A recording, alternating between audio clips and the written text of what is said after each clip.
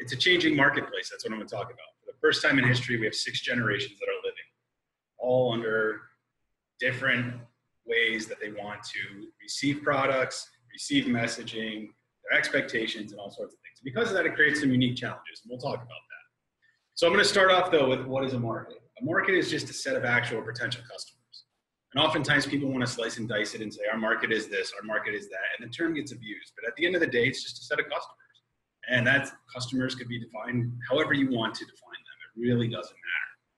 But why it's important to understand who your customers are is because of this. So why did IBM end up losing the market, losing the computer market, right? They were undoubtedly the largest player in the game.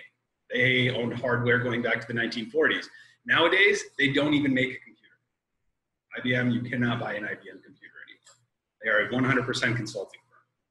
And they missed out on it because they gave all the software rights to a 20-year-old named Bill Gates.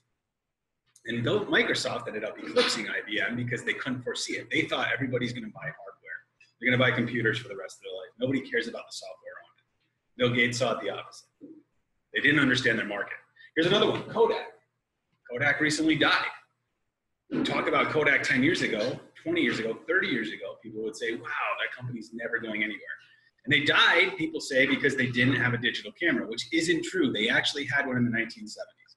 They created the first digital camera. They had it, they put it on the shelf in 1972 because they were terrified to eat their own lunch. They sold film. And if they rolled out this product, what did that do to their film business?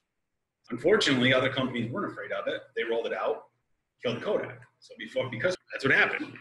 And then finally, Blockbuster. This is one of my favorites. Blockbuster, everybody remember going to Blockbuster or a video rental store? Netflix came along. They tried to sell themselves to Blockbuster 3 times.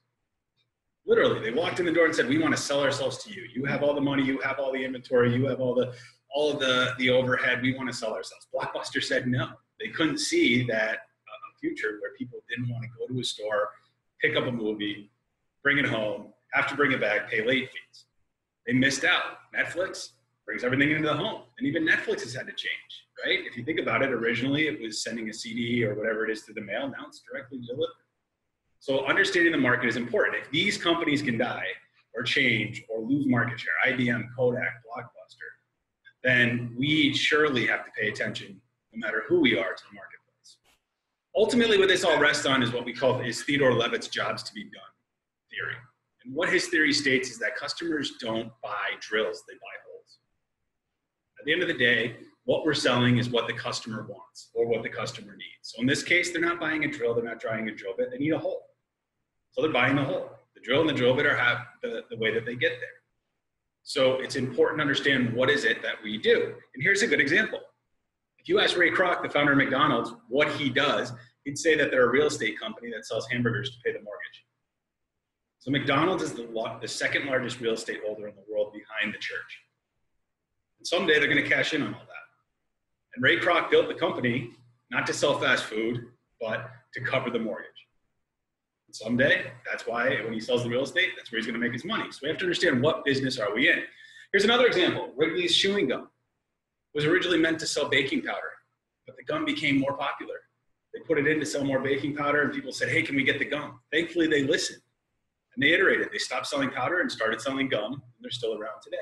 So it's important to understand what is it that our customers want.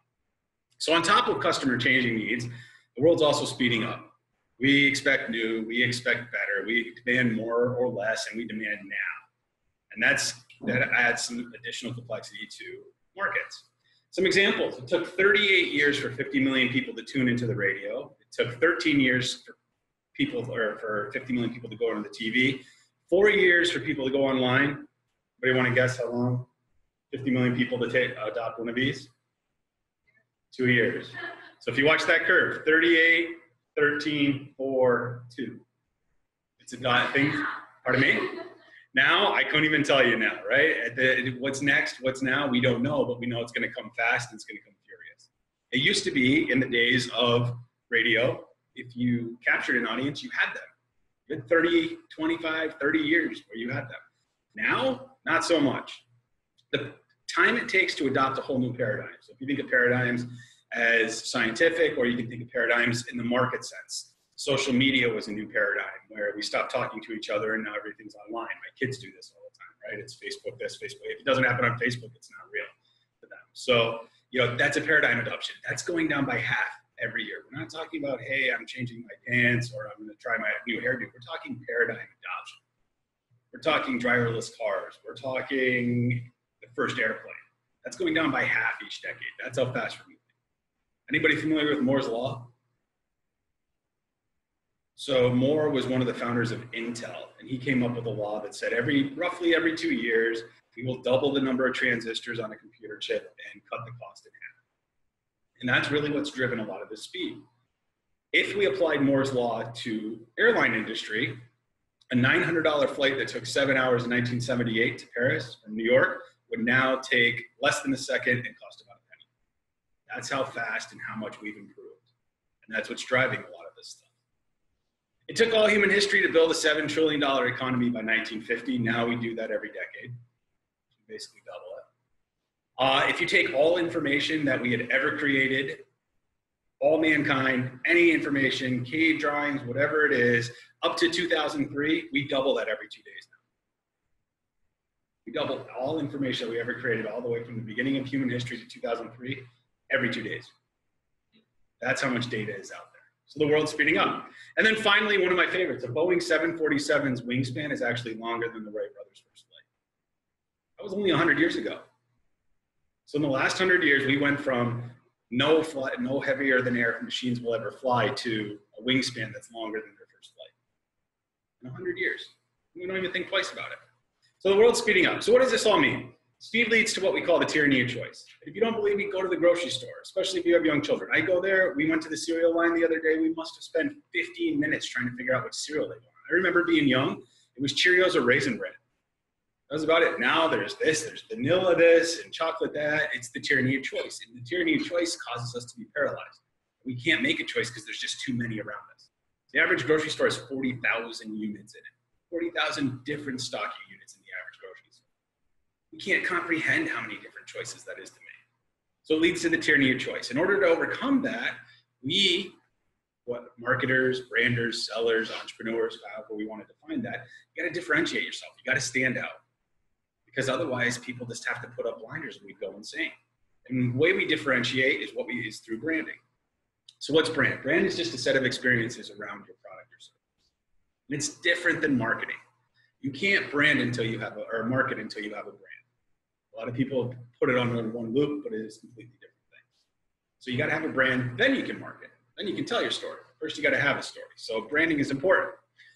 Branding is your company's foundation. It's what creates the value. It's the promise you make. And we can think about this in our everyday lives. There's a lot of companies that have fallen flat on those promises that they've made recently, and it's cost them dearly. You think of Target with the $350 million credit cards that got hacked. That cost them a couple $2 billion in revenue. So they fell flat on their promise. They fell flat on their brand, and that's important. So it's a promise. At the end of the day, it's a promise. And if we follow through on our promise, customers believe us, they stay loyal, business is good. If we break it, they go away, we may not get them back, which we'll talk more about later. So what is branding? It's who you are, it's how you dress, and it's how you act in the world. And that last one's the most important. If you think of companies like Nike, that's been a big one recently, right? Nike is all about winning. Nike is all about the best of the best, until we found out that they're using child labor to make their sneakers somewhere overseas. And people revolted against them. And in fact, Adidas just overtook them as the fastest growing sneaker company for the first time in the last 50 years, just last quarter. So they've been hit, and they've been hit hard by the fact that they didn't act right in the world, and they got caught.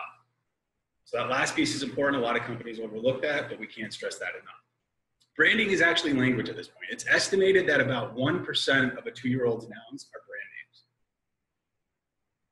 names. 1% of a 2-year-old's nouns are actually brand names. And to take it a step further, the most recognized symbol in the world right now is the Jordan Air Jordan brand symbol. It's the most recognized symbol. They estimate 96% of the world, if you showed it to them, would know what it was. Mickey Mouse is second. So Air Jordan has overtaken Mickey Mouse. So as I joke with my classes, I'll say, so if you find yourself in a strange world and you don't know the language and you don't know how to interact with people, show them the Air Jordan symbol, say okay, and say Coca-Cola. Coca-Cola cool is the most known word behind okay. And chances are you're on common footing. Once you're on common footing, who knows to go? So branding literally is part of our language, but it's changing. So we had what we called the product era. So if you're a fan of Mad Men, that was the product era. You create a product, you push it on people, and you expect them to buy it. Then we went to the image era in the 80s and 90s, where it was all about image. The product didn't really matter so much. It was all about the image. It was different, it was better, it was slick, it was whatever. And now finally we're what we're called the positioning era. We'll talk about what that means. Some additional stats to show how important branding is. 85% of US consumers say they would pay up to 25% more for a superior customer experience. Dude, 25% more, that's a lot of margin. And 76% say that they appreciate it when brands and companies take a personal interest in them. And they make them feel like they're talking to them, not just to the whole world, not just that they're a number. So it's important, and it's backed up by data. So how do we do this positioning? We had some old rules of brand awareness. It was basically we make something for everyone, we tell our story, we attract customers, and then we build brand awareness. And the famous quote from here is Henry Ford's, where he said, "My customers can have the Model T in any color they want as long as it's black." Because people wanted the Model T, they bought it because there was no other choice. But now with the tyranny of choice, think cars. You can get anything you want. Almost anything you want. They'll customize it for you. So whereas Henry Ford was the old, now we have the new, which is you understand the customer story. What is it that they want? Who are they? Where are they coming from? What do they look like? What food do they eat? What's their level of education? How many kids do they have? What's their family life like? You make something that they actually want. You give them a story to tell about it. And then finally, they create the brand for you.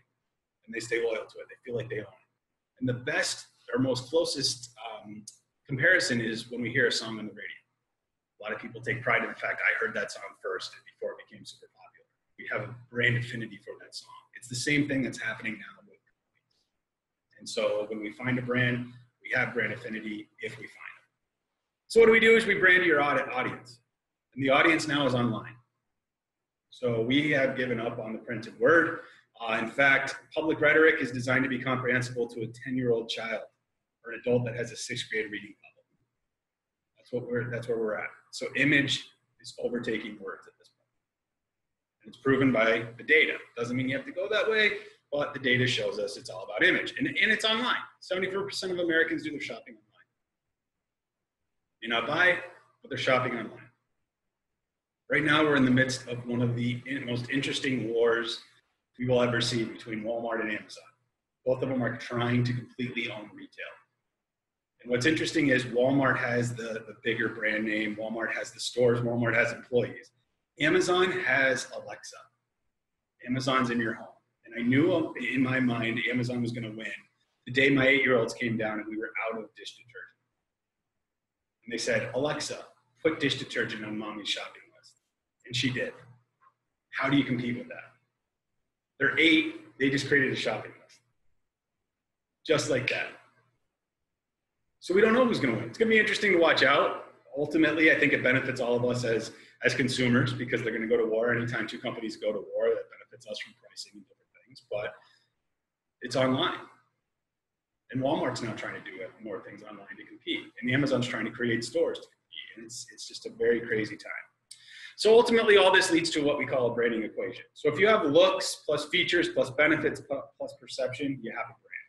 If you have product but don't have meaning, you have a commodity. And that's the worst place to be. The worst place to be is a commodity because you can be replaced tomorrow. We're an international world. I guarantee they can make it cheaper, faster, better somewhere else. And if you don't believe that, it's happened to industry after industry after industry after industry. If you look at steel, nobody will ever usurp us. The steel industry didn't get taken over by Japan. It didn't get taken over by Korea. It didn't get taken over by China. It got taken over by Nucor right in their backyards, right? US Steel got killed by Nucor. It was right down the road. They made it cheaper, faster, better using recycling. So you don't want to be a commodity, but if you have product and a meaning, then you have a brand. And that's a good place to be. Meaning is the important piece. Also, it's important to know that in old times, we thought we told the story and customers would listen and just accept it for what it is. But that's not the way it is anymore because consumers have access to just as much, if not more information than we do. There's reviews online. There's product or different products and competitors. I mean, you could pull up anything and side-by-side compare almost faster than some of us can inside our own businesses. So we are now curators of that story. We don't get to control it. The customer controls the story. we can only curate it. And like museum curators, it's our job to protect it, but also to harness it and go with it. We can't say, hey, this is where this story is going. We just have to go with where it goes. Sometimes that's good, sometimes that's bad. So positioning is how we lead to a brand. As I said, you can't market till you have a brand. You can't brand until you have positioning. And what is positioning? Best example is fast food. I show you these examples. Everybody's probably pretty aware of where they fall in the marketplace, right? They all have different options. They're at different prices. They do different things, and they mean different things. That's positioning. In fact, Subway became the largest fast food chain by telling people we're the healthy McDonald's. That's positioning. They said, we're like McDonald's, only healthy. Then McDonald's got healthier. Now Subway's struggling. Then Chipotle took it to the next level. Cars, same way. If I show you these examples, you're probably in your mind knowing where they slot, right? From high end to middle to lower end, price-wise, quality-wise, whatever it may be, they built their story around it. But they can't build their story in space. They can't just say, hey, we're here. They just say, we're like that, only different. So Toyota, quality. Mercedes-Benz, right? Expensive. They're still cars. It's all the same parts at the end of the day. It's positioning. That's the difference. And the way they've done that is through triangulation. So if you're familiar with GPS, you need three dots, right? You need 3 dots. You need to know 3 locations and you can identify yours. So if you get 2 and you know your own, you're set.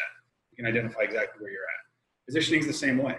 Just as these guys did that, Mercedes said, we're here because Toyota's here and Chevy and everybody else is here. So if we know that, we can build our brand.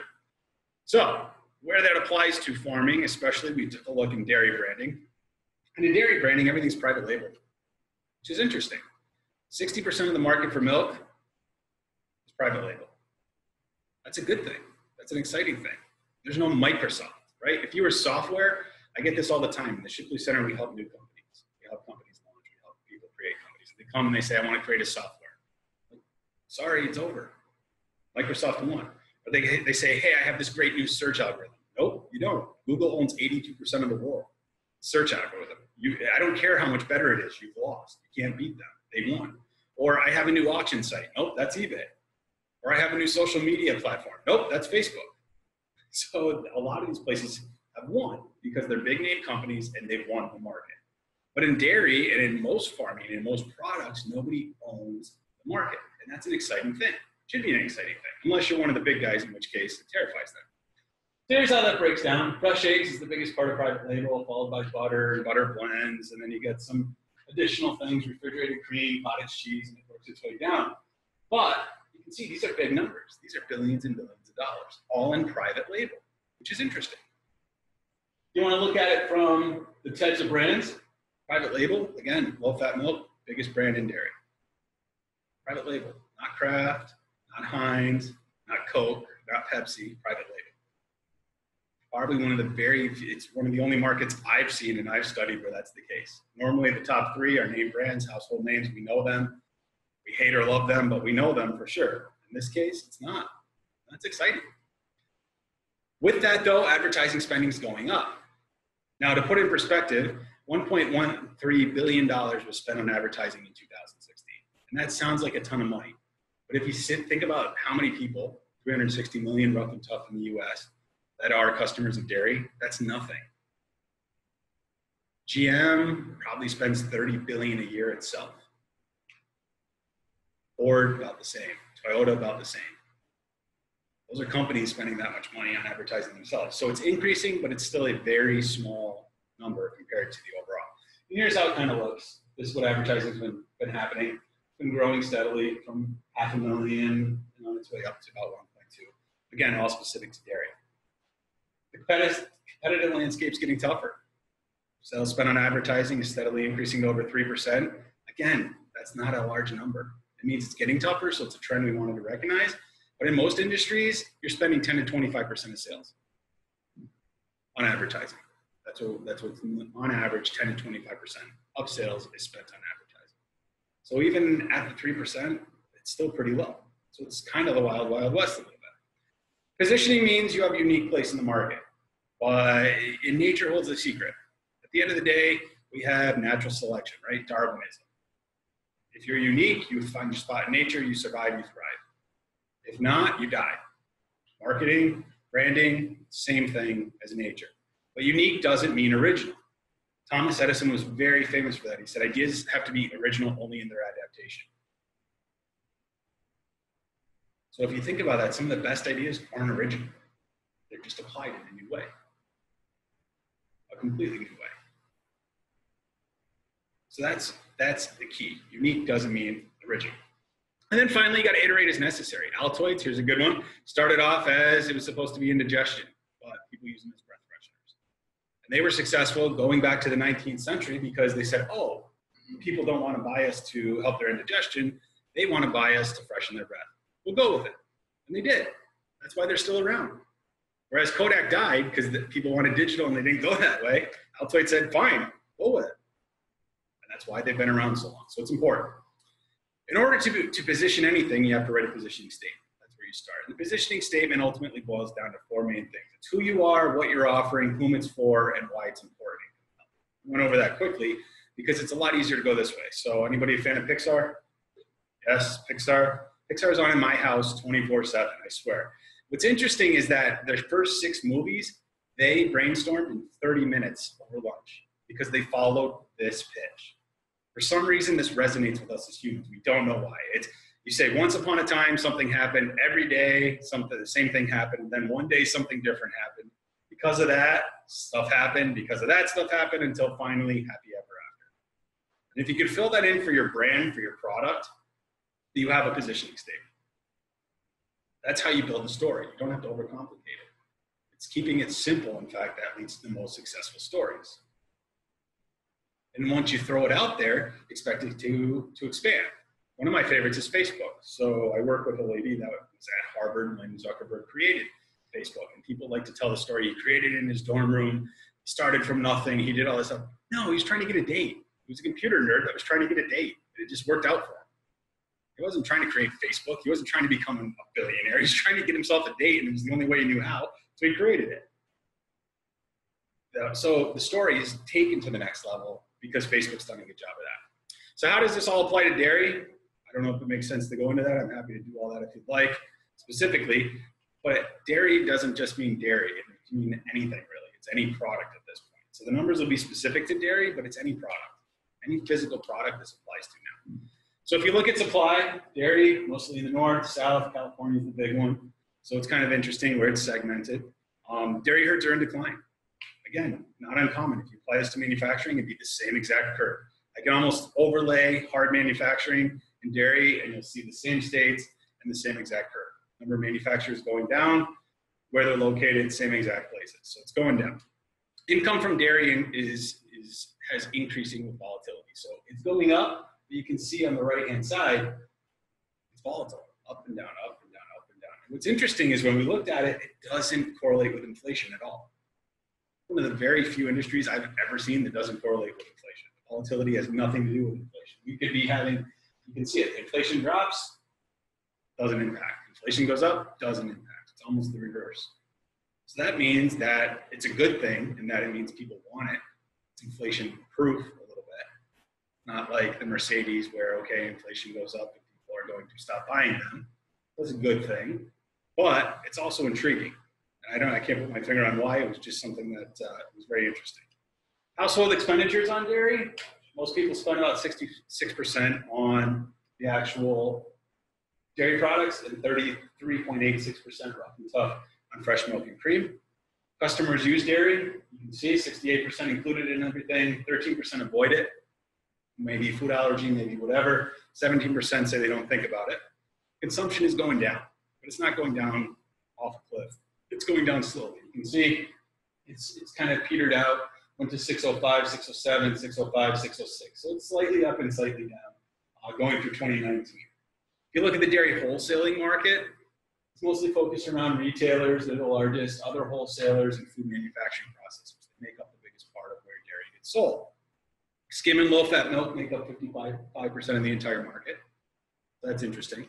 Whole milk maintains about 25.8%.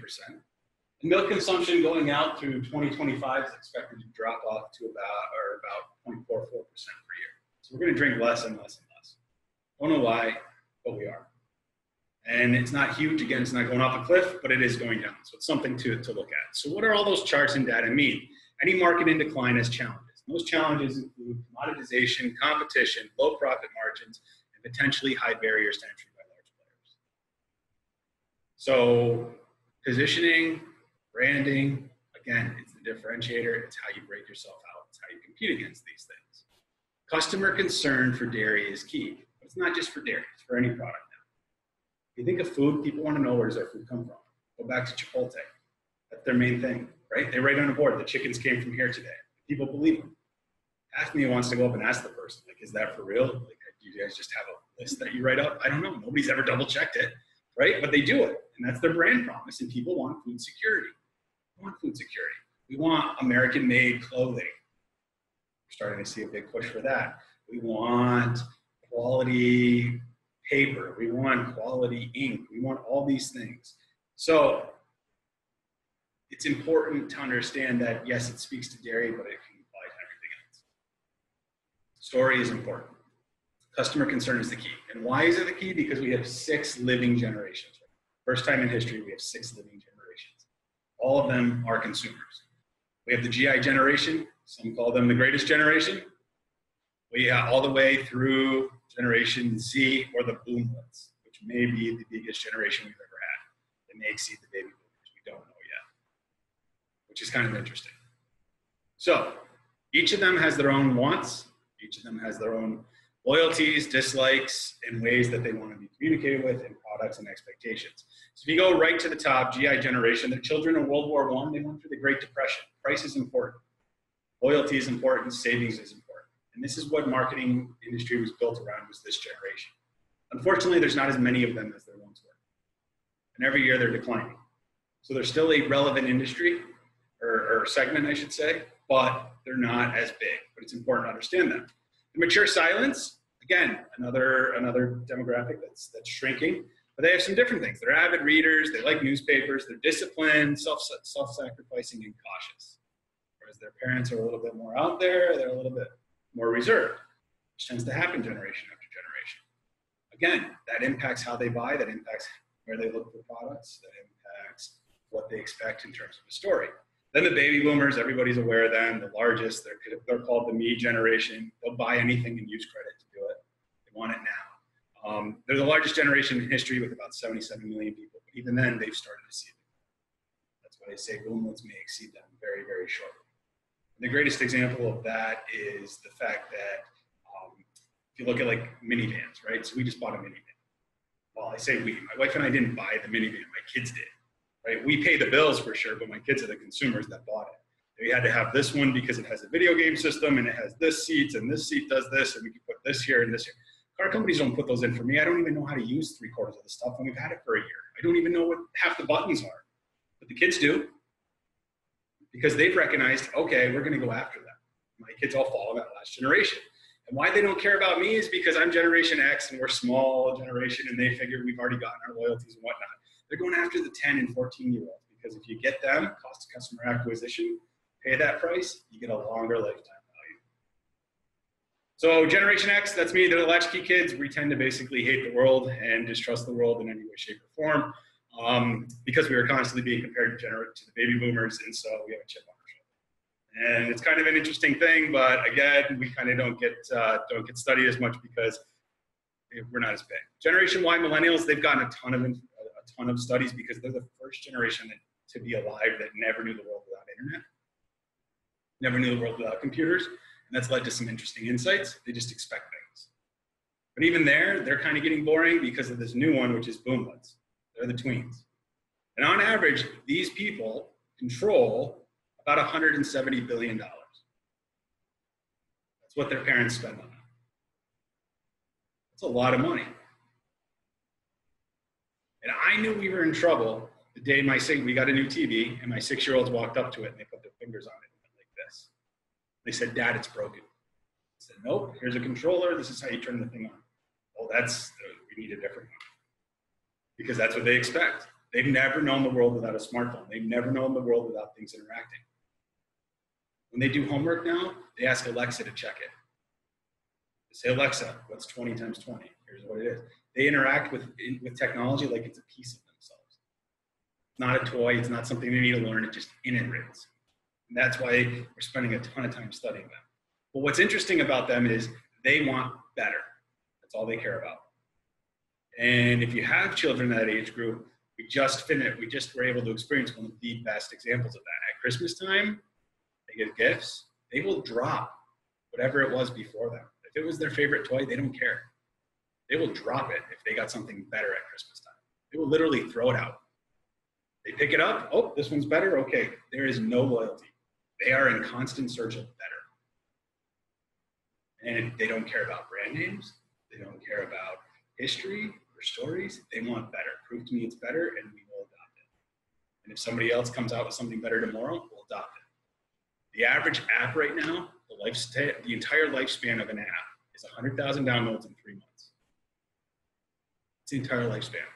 Because something better comes out, and they drop it. They don't care. So because of these 6 generations, bring some interesting marketing focuses that we need to do. So what we distilled for the areas of focus for dairy are twofold: customer concern and distribution channels. And again, this can apply to any product. Customer concern is all about telling your story, telling a story that they resonate with. The Chipotle saying, here's where the chicken came from. It's the organic milk. It's all sorts of things. And distribution channels is understanding how people want to shop. What's interesting, so customer concern, how we know this, what does it mean in terms of dairy? Dairy means humanely raised. Now, when you ask them what is humanely raised, people say it's better treatment of animals. But number 2 is the interesting one: safer food. They say raising things humanely, raising animals humanely leads to safer food. That's important. It goes back to food safety. So it's not they don't want to save animals necessarily. They want safer food. Yeah, a lot of people say it's nicer to raise them humanely. They want safer food. That's their customer concern. If you tell a story about that, that'll resonate with people. They also want health. If you look at the Google searches, every Google search except kefir is up significantly year over year. If you look at health food stores near me, the average number of searches are 287% up year over year. So people want healthy food. So they want safe food, they want healthy food. Very important. What's the impact of this? Seals or certifications earned or created should represent one of their main areas. People trust seals. They trust certifications. They don't trust stories. They don't trust commercials. They don't trust marketing materials. But they trust seals. They trust certifications. They trust third-party recommendations. That's one of Amazon's most brilliant things, is the referrals. It's the number of stars, right? They stole it from eBay. At the end of the day, it's, oh, this product. Again, I keep going back to my kids, but I see that. Whereas me, I look at it, I want to know what's the spec sheet when I'm making a purchase. I want to understand, is it worth the price? It's worth this. My kids go, it's got 4 stars. It's great. I don't even think about it. Oh, 4 stars. You got to trust it. They want sales and certification. So a great example, and we have this at Clarkson, right? So at Clarkson, you'll see on every other building, we'll say LEED certified platinum or LEED certified gold, right? And then you ask a student and they'll say, that's great. We expect LEED certification. And then you take it a step further, you say, what is it? I don't know. Then I take it a step further, they'll say, how do you spell it? Oh, L-E-A-D. No, L-E-E-D. They don't care. It's a name brand that they've heard. It's something that they heard is good. They equate it with good, therefore they demand it. So organic has become that. Where if you push someone and say, what is organic? They can't tell you. Or GMO verified or locally raised, right? They don't take the next step very often, especially with the younger generation, but they want to make sure that the label's there. And it's got to be a third party. You can't say, so a good example is Price Chopper with the meat, right? You can't put Price Chopper can't put hamburger out and say organic. They have to have the organic seal because people don't trust that Price Chopper isn't just putting it on there. And so, yeah, that's what we mean by seals and certifications. You see it a lot with cleaning supplies now, with clothes. Almost everything has its own seal and certification that they can throw on it. That's this third-party verifier, supposedly, that says it's good. I think certifications will go away, and here's why. So we have a company called Agbotic, and Agbotic has a greenhouse the size of, it's the size of a football field under glass, which isn't interesting, right? Because there's tons of those. What's interesting about Agbotic is that it's robotic in that the robot plants the seed, the robot cultivates, the robot waters, the robot harvests. So because of that, from the minute it's put in the second it's put in the ground to the food being packaging, the robot videotapes that food product. So that's the next evolution. So now you want to know, okay, food safety, where are my beet greens? You can pull up your phone and literally watch the plant be planted, harvest it, grow, harvest it, and shipped to you. Correct. Yep. I think you'll see that, because especially as these seals and certifications start getting under, they're being examined. Some of them are very good. Some of them have fallen flat. Some of them have had some other things. People are starting to lose credit in them, and I think you're right. You'll see that they are becoming white noise, right? I mean, we say that with organic. Agbotics is a good example where we said, you know, can we get certified organic? And the people said no. Like, you don't understand. This is an indoor, completely closed, non-GMO. Like, we control this environment 100%. It's the next evolution of it.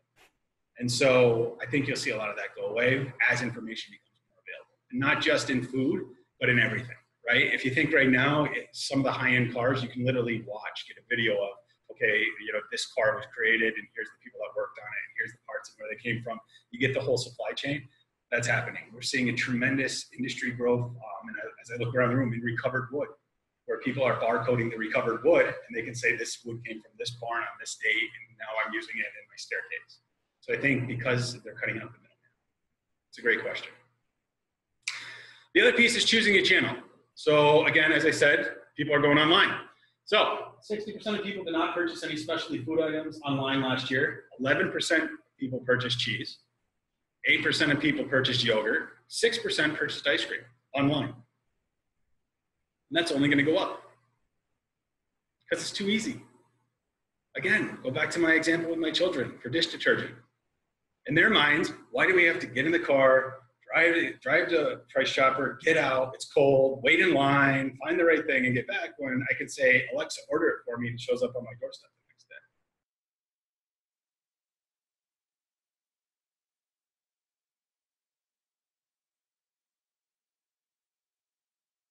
Amazon. Are you familiar with a Kraft bottle, or Heinz ketchup bottle? Right? So on the Heinz ketchup bottle, it says 57. Does anybody know what the 57 means? So Heinz used to be the #1 pickle company in the world, and they had 57 different types of pickles. But in consumers' minds, you cannot be the leading brand of two things at once. We will never allow it. So they had to make a conscious choice to say, okay, we think ketchup is going to be bigger than pickles, and they became #1 in our minds in ketchup. Now they maintain the 57 as an homage to where they started from, but they don't even sell pickles anymore. Other companies have taken over the top there, because we can't say you can't be the best in pickles and the best in ketchup as well. And that's why Walmart has been cheap, cheap, cheap, cheap, cheap. Right. And now Amazon has it. Amazon started as a bookstore. Is there anything we trust more than books? That's why I say they're going to win, because if I'm GE, if I'm Whirlpool, I want to work with Amazon. I don't want to work with them. Because again, going back to what you talked about, Walmart has beaten them up for too many years. Walmart has beaten up the GEs. They've beaten up everybody they need to partner with now. They've kicked the crap out of for the last 20, 30, 40 years to get as low profit margins, whatever. It's kind of, they're going to lie in the bed that made them now. Now, when they go back to them and say, hey, we kind of need your help to stay afloat, people are going to say, yeah, we're going to go with them. So that's why I say they're going to win. But we'll see. Maybe I'm wrong. Some traditional channels. For dairy, what's interesting, grocery stores have experienced a 4% decline in milk sales, while drugstores are up 4.8%. So convenience exceeds planning at this point. What this means, we have a lack of planning. We don't have a lot of time. So even milk now, a commodity, a necessity, in most houses, is something that we buy at the last minute, spur of the moment. Oh, yep, I need you to pick this up. I'm going to buy that too. Not necessarily on the grocery store list. And these can impact the marketing. Because, okay, whereas traditionally we had to compete in the grocery store with all these other products, nope, now we're competing against People Magazine and Mountain Dew. We wouldn't even thought about that as a dairy before. That's what we're competing against. It's spot buys. Other thing to keep in mind, where we live right now from a dairy perspective or any product, we're really uniquely positioned. We are in position to have tons of major markets. You can see them. They're all within 400 miles. You can see the average price or the average miles per hour you can travel because of the highways to get there. You can see the average minutes it takes to get to these places and the total population. We have 6 metropolitan markets in the top 100 of the US in 400 miles and 7 of them in the top 100 in Canada and 49 million people in 400 miles. 49 million people. So when I go back from a dairy perspective and I show where everybody, I show the chart of where everything's made, California doesn't have that. Texas doesn't have that. They don't have 49 million people within 400 miles. They don't have New York. They don't have Boston. They don't have Philly. They don't have Toronto. They don't have Ottawa. They don't have Montreal. They have Quebec City. We do. We're uniquely positioned, whether it's dairy, whether it's any product. Now, whether we take advantage of that, I think there's an opportunity that we haven't historically, but it's something that we say, oh, we're the North Country. We're actually smack dab in the middle of one of the largest population concentrations in North America. Yeah, the border gets in the way, and especially for dairy, I get that we can't cross border, and there's some border questions going on right now. But going back to Amazon, going back to digital doesn't care about borders. They can care less, right? Digital crosses. So it's something to keep in mind. So consumption of those 49 million in percentage of dairy estimates about 1.7 billion pounds of dairy. 2018, 2019. So even though it's going down, it's still a significant amount that we can service out of. So in summary, bring it all together. Branding can differentiate. We need to do it because we're overwhelmed. 6 generations of customers alive today, we need to identify. You can't just say, we're selling to 50-year-old women. No, not anymore. We got to say which generation, what story are we telling, and why. Customer concern's a major story. Doesn't matter what you're selling, customers want to know. There's no reason they can't know now. They want to know the backstory. Unless you got a 25, 30-year relationship with them, where you have that trust built up, they're going to want to know, and you got to provide that. And picking the right channels can help. And no matter what business you're in, those channels are more increasingly becoming. Everybody expects everything to be online. That's what I got. Questions?